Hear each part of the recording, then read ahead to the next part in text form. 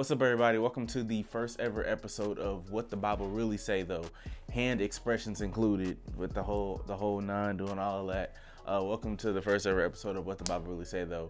I wanted to kind of do an introductory episode, just talking about the origin of the show, what you can expect from the show, and then just kind of update the new viewers and new people who are here with my testimony of how I got to where I'm at and what the Bible Really Said Tho is all about. So let's talk about the origin story of What the Bible Really Said Tho. How did What the Bible Really Say Tho begin? Where did it come from?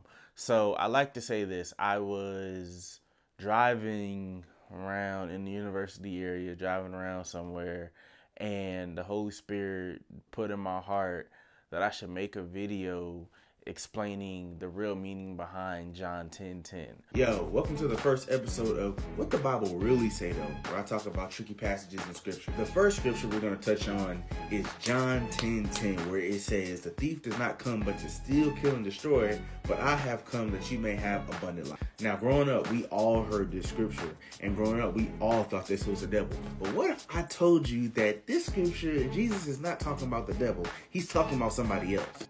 In the beginning of this passage, Jesus starts off in John 10:1 and says, "Most assuredly I say to you, he who does not enter the sheepfold by the door, but climbs up some other way, the same is a thief and a robber." In this scripture, Jesus characterizes the thief and the robber as the person who tries to enter into the sheepfold some other way. The sheepfold is where the believers are, right? So it's talking about that the thief and the robber is somebody who tries to become a believer by not believing on Jesus.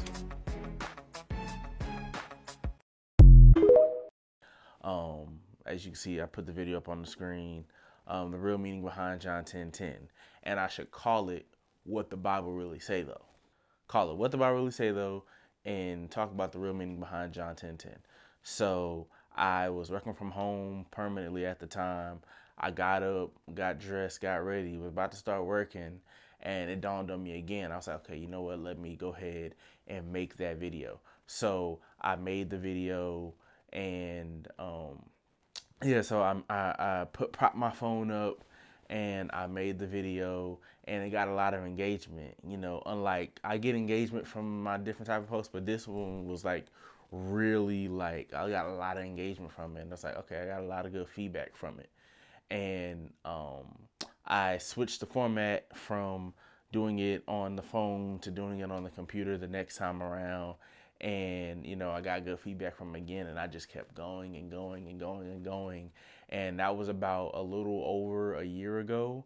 And now we're in 2023, and I'm still doing it. I'm still dropping videos. But I wanted to kind of just explain, like, the heart behind it. The heart behind it about doing What the Bible Really Say Tho isn't to put boast and say, oh, I'm some guy who knows all about the Bible. Or I'm some guy who can talk about the Bible. Look at me. I'm the authority when it comes to what the Bible really says. That's not the whole point of it. The whole point of it, what the Bible really says, though, comes from a passion of wanting to know what the truth is, right? There was a point in my life when I was letting preachers and preaching dictate what the Bible said, right? I was, and kind of get into my testimony, but I was under a church that I was under my whole entire life that was sort of a mixture church where, you know, we saw signs, miracles, wonders, and everything, but we also got put under a lot of legalism. We saw, you know, the facts of prosperity and abundance and righteousness and things of that nature, but we got heaped with legalism. And as an adult, when I started to go back there, I started to carry on some more of those traits. I saw the signs, the miracles, the wonders, the healings, but then I also became victim to the legalism and the works mentality and everything, right? And then one day, in 2018, God started to really deal with me in that year about identity, righteousness, finding out what those things are, because I didn't really listen. At that point in time, I hadn't really listened to a whole lot of sermons that talked about grace, identity, and righteousness. And I remember typing "Awake to Righteousness" on YouTube because my church at the time had one sermon on the YouTube channel that talked about awakening to righteousness. And I watched that sermon maybe 10, 20 times because it was New Covenant. And it was all I knew because I didn't know any other new covenant things from what I was seeing in my Bible to what's on YouTube. And I typed it in and I found a man named Paul White, and his ministry changed my life. And I told him that when I met him a couple years back, the ministry changed my life. And I watched the sermon. It's called Awake to Righteousness. It was this 54-minute sermon with no, like, the video barely had any saturation. It was in like some looking storefront church. It was a white man preaching. And I was like, what am I watching? But I just sat and watched it. And it was just going. And it was talking about everything dealing with the finished works and dealing with righteousness and dealing with all those different things. And it confirmed so many things, and it made me angry. Like, it made me angry because you mean to tell me I've been in church my whole life and I didn't hear these types of things? I wasn't hearing these types of messages. It made me angry. And it set me off on a course to find out what the Bible really says about a lot of things. And I used to watch those sermons 6 and 7 hours a day. At that time, same time frame, Creflo Dollar started teaching a lot about the New Covenant. I heard about a man by the name of Joseph Prince started teaching a lot about New Covenant. My pastor, he wasn't my pastor at the time, but he started talking about certain things relative to the New Covenant and started confirming what I was reading in the Word. And it just set me off on a course. And I just wanted to find out what the Bible really had to really say about things. And I ended up leaving the church that I was at my whole entire life up until like 2018, and went to my pastor who was preaching those same messages, and he started a New Covenant church. And I've been there ever since. And I've just been on this course to find out what the Bible really says, though, because at that moment, watching that first initial sermon, looking at that message and having realized, like, yo, like, this, the Bible says this, and I didn't know it, but the whole time I thought it meant this. When it came to subjects about righteousness, when it came to subjects about communion, when it came to subjects about tithing, when it came to subjects about everything, I looked at it, I'm like, all I heard was this, but you mean to tell me this is the truth?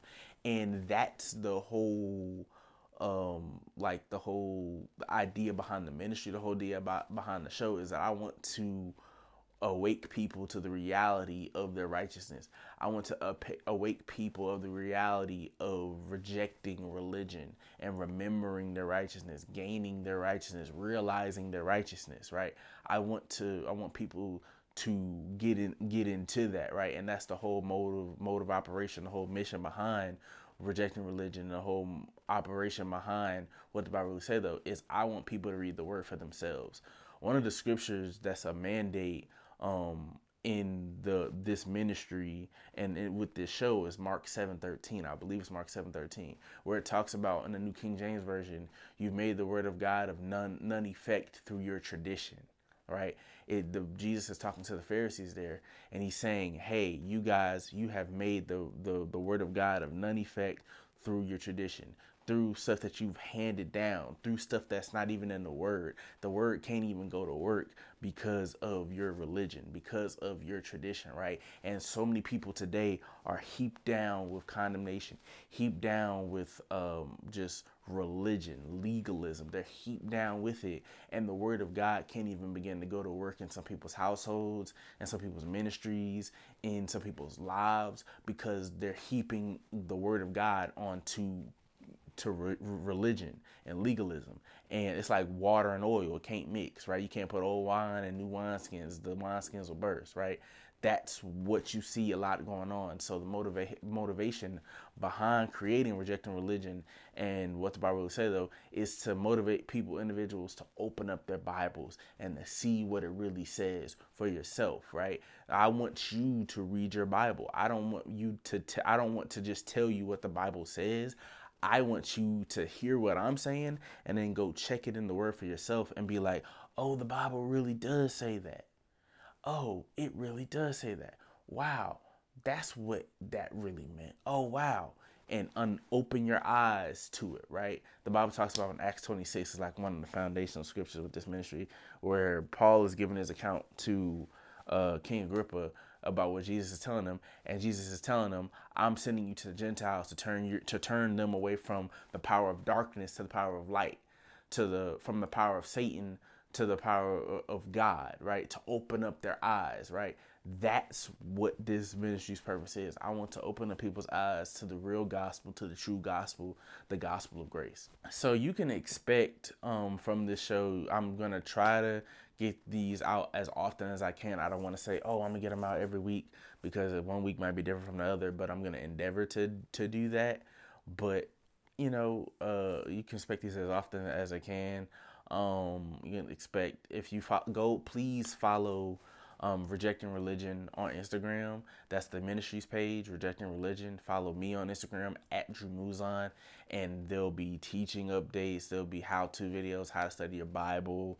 There'll be question and answer, things of that nature. But let me know what content you guys want to see from me. That's just a little bit about what you'll see. You'll see graphics. You'll see videos. You'll see reels, shorts for YouTube purposes, things of that nature.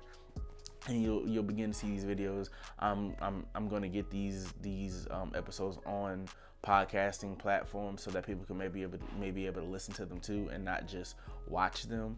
And yeah, that's the goal. But I just wanted to come on really quickly and just share a little bit about what the show's meaning is and what to expect, and just my heart for teaching and my heart for the people to know what God's word really says. So I pray you stick with me, you join me, hit the subscribe button, hit that like button, and stay tuned for more content. Peace.